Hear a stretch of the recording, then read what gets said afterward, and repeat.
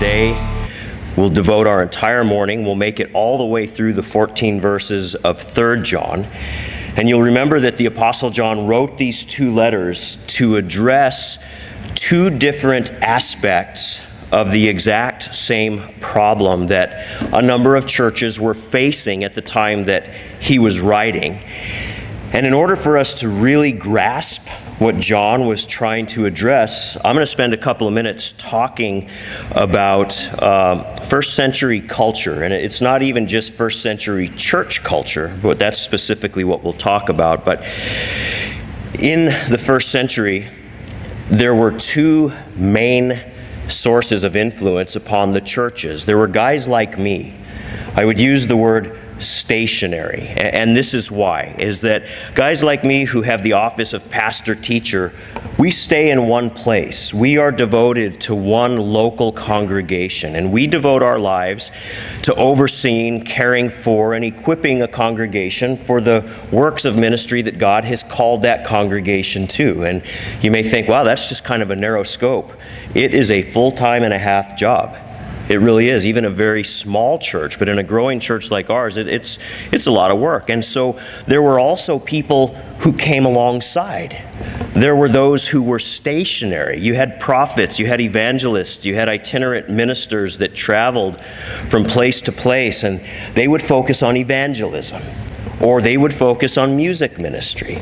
Or the Lord would give them a special series of teachings, and maybe they would come to a local church and they would present those teachings. And working hand in hand with the local pastor that was there, that church would be even better equipped for the work and the call that God has given to them. Now, this is in no way a dig, okay, what I'm about to say, but in those days, traveling ministers did not have Learjets. And they didn't travel in personal RVs. And there's nothing wrong with having a Learjet if your ministry requires a Learjet, and God provides it. I'm still praying for mine. I don't know that I'll ever get it. Pretty happy with my 2000 Honda right now, okay? But, you know, I know a lot of very, very godly people who travel in RVs because it saves them from having to be in a different hotel every night and things like that. There's nothing wrong with that. But in the days that we're reading about, there were no Learjets, and there were no personal RVs, there were no hotels, there were no Airbnbs. So when they came to town, what would happen is that the Christians were supposed to open their homes to them, host them, provide for them while they were there ministering food and a place to lay their head, doing works of service towards them. And the reason why is because in most of these towns and villages, if there was an inn or something similar to what you and I would call a hotel, they weren't anything like what you and I are used to. Most of the inns were dangerous and disreputable houses of prostitution that drew all sorts of surly people. And so I just want you to imagine that you're the pastor or a leader in a local church, and a guy contacts you and he says, hey, you know, you guys invited us to come and we just wanted to let you know we're going to be there on such and such a time. And you say, okay, well, you know, hopefully when you get here, the inn will have room for you, right? And the guy would go, so you're going to put me at a place where there's robbers and thieves and prostitutes and everything, and that's where you're going to put me? And so the Christians say, no, I would never, ever do that. We're going to open our home. We're going to feed you with our food. We're going to give an offering so that as you make your way to the next town, you'll have a little bit of money in your pocket to support the ministry, and, you know, so that you can buy a coffee on the way or feed your animal, whatever it is. Now, if you remember, when we were in 2 John last week, John was writing to a church, and we said that they were practicing sloppy agape. Remember that? Sloppy agape. What they were doing is that they were showing love and hospitality, but they weren't tempering it with truth. And so anybody who came along, whether they were a false teacher or any kind of a charlatan, that group was just opening the church, opening the pulpit. They were having these guys into their homes. They were giving them money, and as they went away, they would pray over them, you know, God bless you, God bless your ministry. And John said, stop it. He said, I'm going to remind you how you choose who you should support. Ask them, who is Jesus. And if they cannot give you a biblical answer, you do not have them teach at your church. You do not bring them into your home. You do not give them a financial offering. Don't even say God bless you as they move along. So here in 3 John, we have the other side of the coin. And John's writing to a church that had a very serious problem in that there was a leader in this church that had a personal agenda, and this personal agenda resulted in the lack of hospitality shown towards traveling ministers. So the first church, anything goes. Anybody can speak from our pulpit, and we'll just send money to anybody. And then this next church, John says, I've actually recommended men come speak at your church, but as they've arrived, you guys have not received them, you've not blessed them, you've not encouraged them. In fact, they've given a bad report about who you are and how you do ministry. And so John says, I'm writing now to correct that. And so if you would, I just want a couple more things, then we're going to dig right into the text. How many of you know that where there are people, there is trouble? Let's just be honest. And this is what I'm getting at. I've heard more times, if I had a nickel for this, I'd have my Learjet. When people say, you know, we just need to get back to how things were in the early church, right? And they've got this overly romantic idea of what it was like in the early church, that everybody was just perfect. Here's the problem. Guess who came to the early church? People. And where there's people, there's... Look up at the screen. One of my favorite Bible commentators wrote something. I'm going to give you half of it first. He said what we're talking about. Wherever there are people, there are problems. For the last 2 weeks, we've looked at people gathering called churches, and there were problems. But notice this. We're looking today at a church experiencing problems. Look at the next part of what this commentator said. He said, wherever there are people, there are problems. And he says the potential for solving problems. Each of us must honestly face the question, am I a part of the problem or am I a part of the answer? And this is why I said that God's going to speak to all of us today, because whether it's in the church, whether it's in the home, whether it's in the workplace, whether it's in your neighborhood, we're going to face problems because we're going to be with people. And John's going to speak to us today about 3 different men in this church, and he's going to show us how one of them was causing problems and 2 of them were the solution to the problems. So I'm going to tell you what my prayer is today.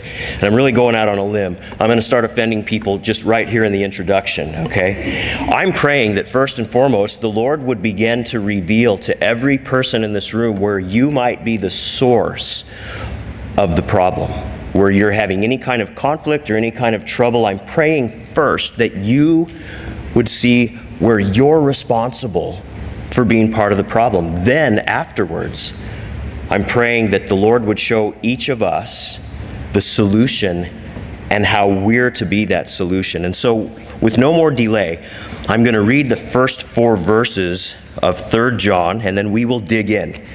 He begins with the phrase, the elder, to the beloved Gaius, whom I love in the truth. Beloved, I pray that you may prosper in all things and be in health, just as your soul prospers. For I rejoiced greatly when brethren came and testified of the truth that is in you, just as you walk in the truth. I have no greater joy than to hear that my children walk in truth. We've read that. That's our introduction. We're going to pray, and we are going to study. Father, this morning, we want to pray that you would speak specifically to every person here. That you would speak to every person regarding any conflict, any trouble that they're experiencing. And reveal to them, Lord, where they may be part of the problem. And then, Lord, having done that, I pray that you would reveal to them where they are the solution. And it's all right here in 3 John. And so we pray that you would speak to us, because this is going to be a very fruitful morning in the kingdom of God and in our personal discipleship process. And we ask all this in Jesus' name, amen. Now notice that we began the same way we did last week. John opens this letter by identifying himself as the elder. Now we've put a great deal of time into proving why 1st, 2nd, and 3rd John were written by John, and we're not going to do that again today. You can go back and you can listen to last week's message if you missed that. But as we said last week, John used this phrase because he was the last living apostle at the time that this letter was written. And by using this phrase, the elder, this is so important. John is not saying, hey, I'm just sending you a postcard from a sunny vacation spot to say hi. How you doing? Hope everything's well. Rather, what John is doing is he's writing and he's reminding the people who will read this letter that this is an official church document, and the things contained within are to be applied to personal lives and to church practices. Personal lives, church practices. And so a couple of things that we should think about here. We're 2 words into our Bible study, and we already have an application point, a place to stop and just to say, Lord, what is it that you want me to learn from this? Number 1 here, the first thing we're going to talk about application-wise is how often do we go to a Bible study or sit through a church service, or you're driving down the road listening to Charles Stanley or your favorite Bible teacher, whatever it is, or you're even just listening to Scripture and you go, you know who needs to hear this? How many of you do that? How many of you just lied by not raising your hand? I mean, we all do that. This is what happens, is that first truth starts ringing in our heart, and then we go, I know where this applies. My wife, my husband, my kids, my boss, right? What I want to do real quick is I want everybody just to take a minute and consider the fact that this is for us first before it's for anybody else. John is writing, he's saying, I am an apostle. I write with apostolic authority, and the things that I'm writing are first to be considered for our own lives and then for church practice. This is not for everybody else. This is for you. And then when you get it down, then it'll be for you to teach to others. So I want you to say this out loud today. Me first. This is the only time you can put you first, is when we're talking about applying Scripture. Me first, Lord. I want this to, me first, okay? So that brings us to the first person that John mentions, the first of 3. And this is Gaius, and we're going to call him a fellow worker for the truth. Verses 1 through 8. Notice John writes, the elder to the beloved Gaius, whom I love in truth. Now, the New Testament lists 4 different men named Gaius. If you study through the New Testament, you find that 3 of them were acquaintances and ministry partners of the Apostle Paul, and this 4th one is a personal friend and ministry partner of John's, but there's even more. I want you to notice how he addressed him. He called him the beloved Gaius, and if you were to get out your Greek, Hebrew interlinear or a concordance, you would find that this isn't simply beloved, this is well beloved. This is a personal greeting. This is John saying to this man Gaius, I love you so much. We have a very special relationship. In fact, as we go through this morning, you're going to find that John refers to Gaius 3 times as beloved, well beloved, 3 different times. Why? What made this relationship between John and this friend of his so special? Notice the next thing that John writes, whom I love in truth. Now, if you can give me your full attention while flipping back to 1 John, just a couple of pages, chapter 1, give me your full attention, but keep flipping.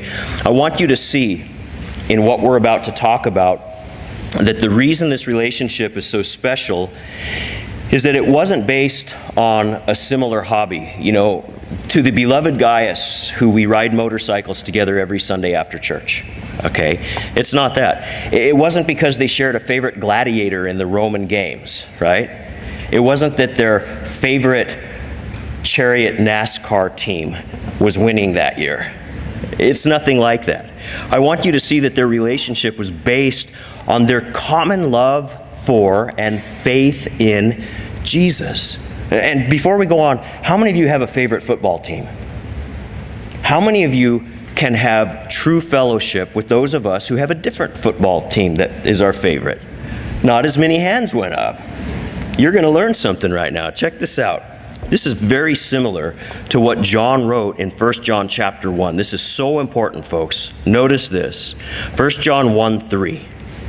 John says, "That which we have seen and heard, we declare to you." Just so you know, that's Jesus. Just so simply just put, we declared to you Jesus, "that you also may have fellowship with us." And then look at this next line. "And truly our fellowship is with the Father and with his Son, Jesus Christ." This is huge. This is so important. This is what links believers together. Our fellowship is in Jesus. Our fellowship is in nothing less than Jesus. Now, we can fellowship over football, and it may be more pleasant when we both like the same team and when our team is winning. And it might be more pleasant for me when we're fellowshipping and my team is winning. And it's not quite as pleasant for me when your team is winning, right? That's why we don't make our fellowship over things like that or over secondary doctrines. Do you think we're going to have belly buttons when we get into heaven? Okay, so those of us who do, we sit on this side of the church and we snarl at those on this side of the church who don't believe that. We don't believe that, right? And we can't have fellowship. It's just crazy, isn't it, how people will do stuff like this. John and Gaius had a very special relationship. Look at verse 4. "These things we write to you that your joy may be full." And John says when Jesus is the reason that we hang out, when Jesus is the reason that we have a connection, there is so much joy because we don't argue over Jesus, do we? We just love him and we worship him and we praise him and we talk about him and we read his word, and that's what our fellowship is about. And so John and Gaius had this amazing relationship because they both loved Jesus first and foremost. Now, as you turn back to 3 John, we have another personal application. I'm going to ask you to take a minute and do some personal examination right now. I want you to examine your relationships, the closest relationships that you have on this earth, the people that you really enjoy spending time with and hanging out with. What are those relationships based in? Like, I recently had somebody tell me, I hadn't seen them at church for a while, followed up with them, and as we got through the conversation, it kind of came out, I just don't feel comfortable at church. I feel way more comfortable with my non-church friends. And you can just imagine how the rest of that conversation went, right? Oh, really? No, I didn't beat anybody up. I was very gentle, but the truth of the matter is, how do you respond to that? Okay, well, what do you do when you're with your non-church friends that makes you so comfortable?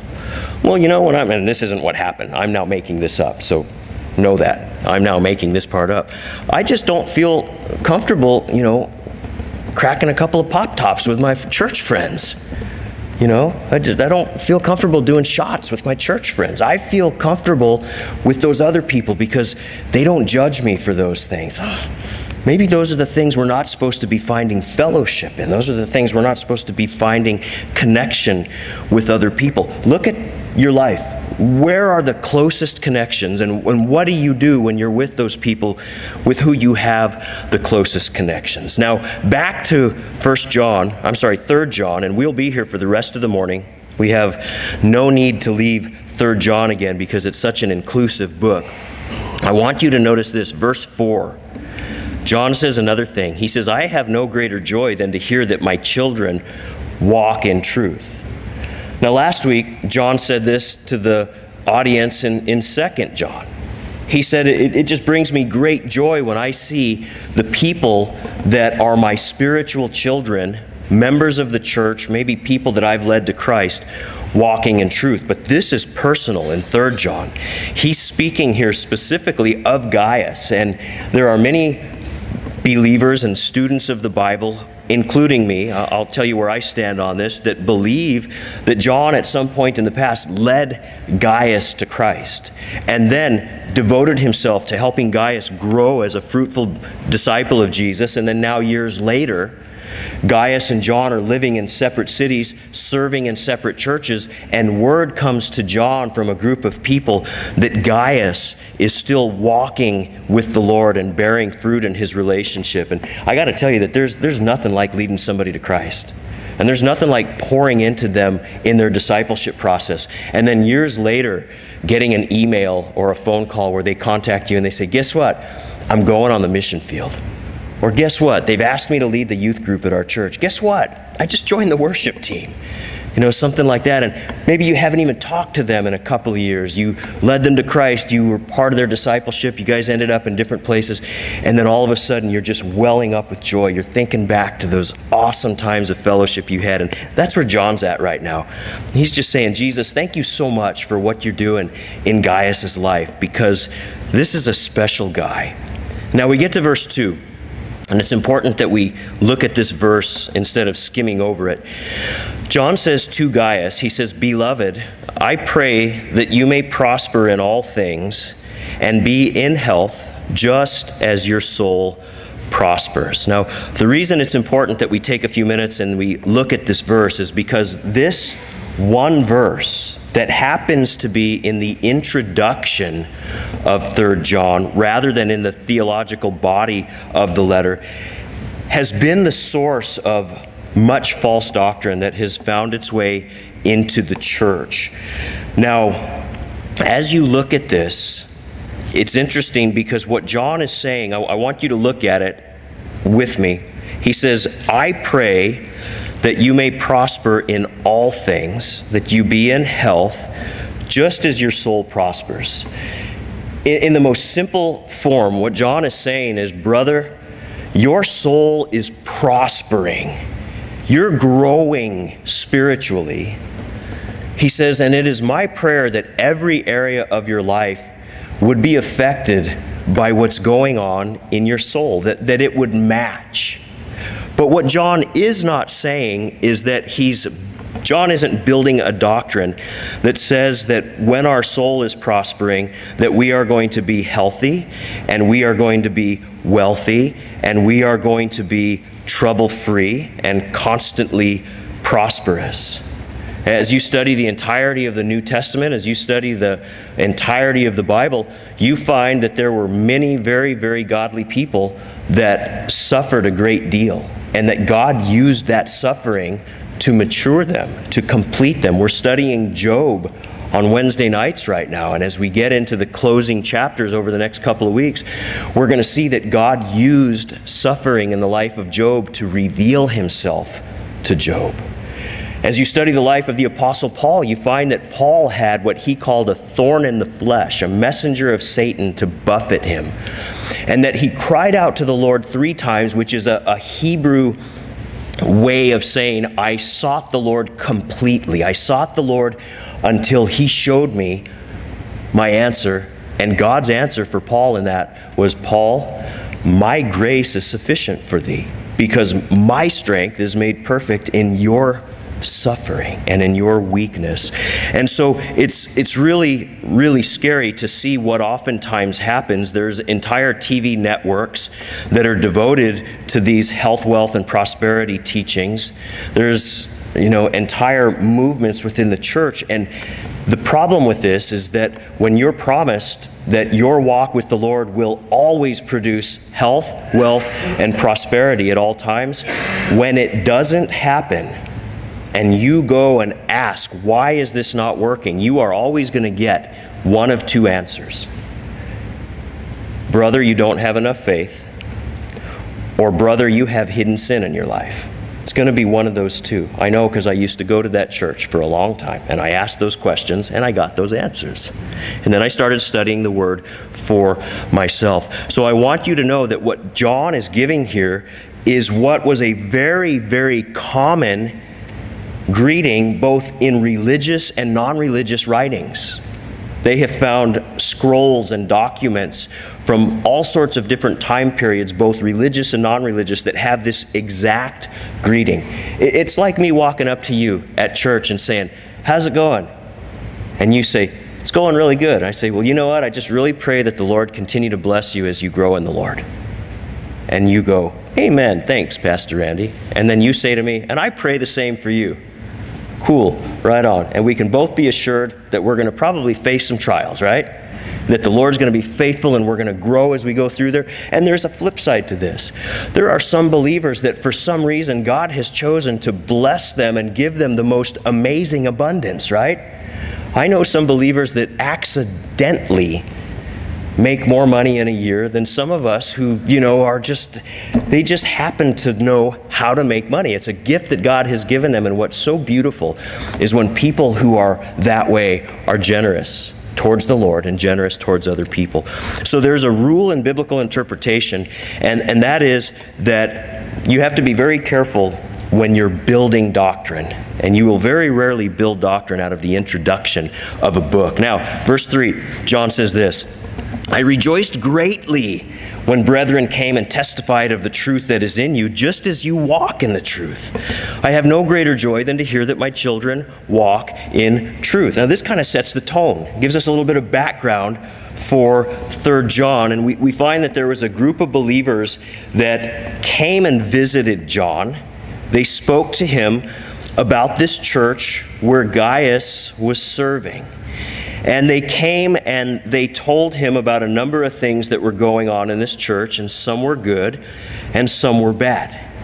And so they began by telling John and the church that John pastored that Gaius was not only walking in the truth, but he had effectively ministered to them when they had been at his church.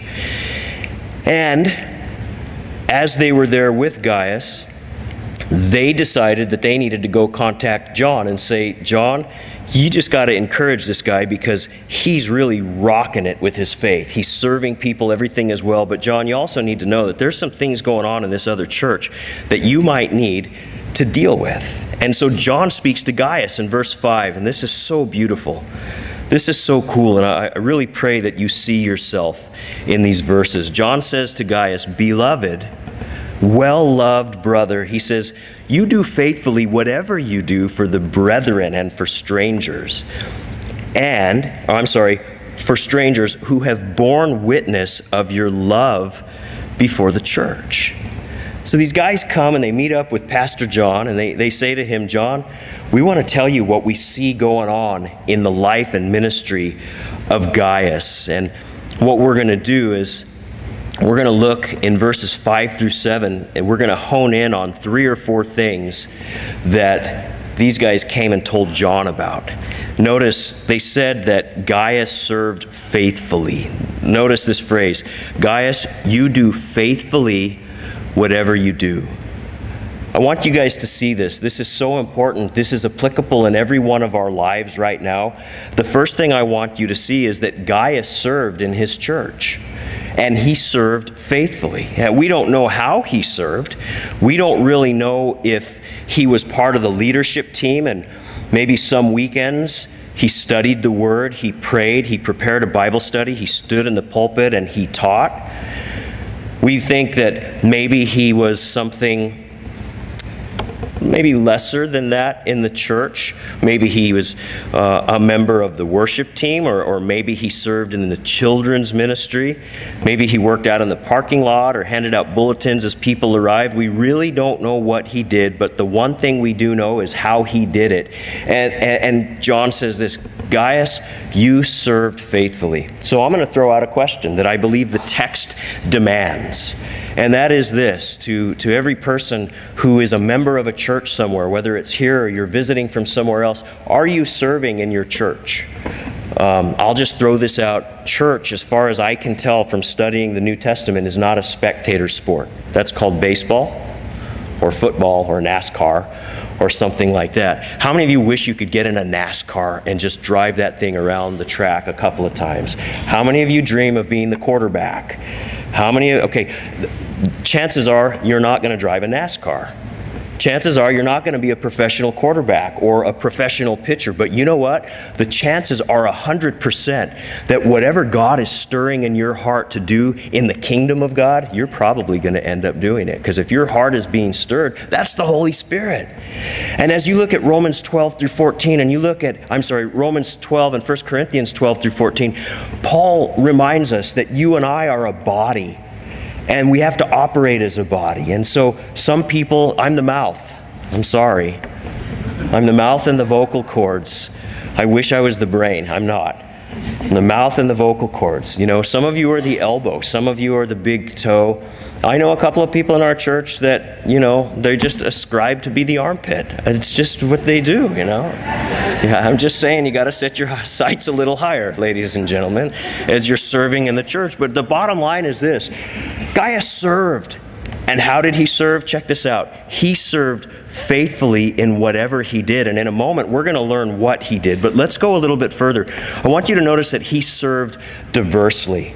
And this is what's really neat, is that oftentimes, and I'll be honest with you, I suffer from this.